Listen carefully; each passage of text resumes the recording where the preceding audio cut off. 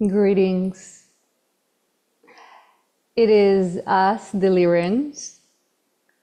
Now let us shift gears here and talk about your current day, your 8-8 alignment, what you have with endearment termed the Lionsgate Portal.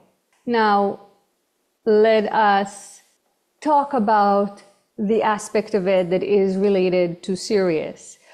You have actually mentioned a portion of it, which is the appearance of the star system, Sirius, appearance in the sky, in your hemisphere, in this time of the year.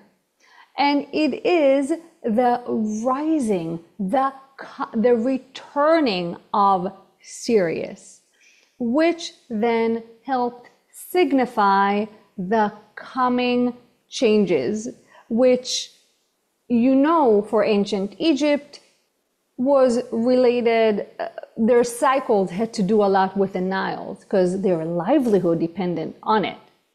But there is the interaction of water and of fire, these elements, as the summer, fire, Leo, lion, Lyran aspect of it brings the fire, and the Syrian, feminine, water brings the other face of it. So you have here two forces that are in a way are opposing. And why are they opposing? They are opposing because they are, you could say, different poles of the same phenomena, or easy for humans to understand, two sides of the same coin. So as we mentioned, the Syrian part of it, one was the mere announcement that this time is here, but also the feminine, the rising of the water, the necessity of the rising of the water to combat the heat and fire, and to facilitate change, the coming change, through the introduction of the polar element in this way. We hope that we were able to lay down a general perspective of the importance from the two sides of the coin, including the Syrian one, the one that you asked about. Yes.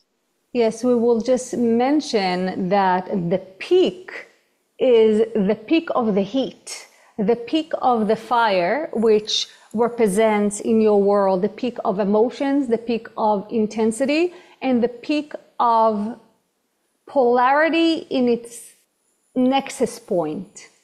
So the extreme polarity, but the point where it switches from one to the other. So that's what the peak and the fire represent here. And the water also represent the integration on a smoother channel, the integration of the feminine and masculine in that way. Mm-hmm. The more we go into abstract concepts, the more words elude us.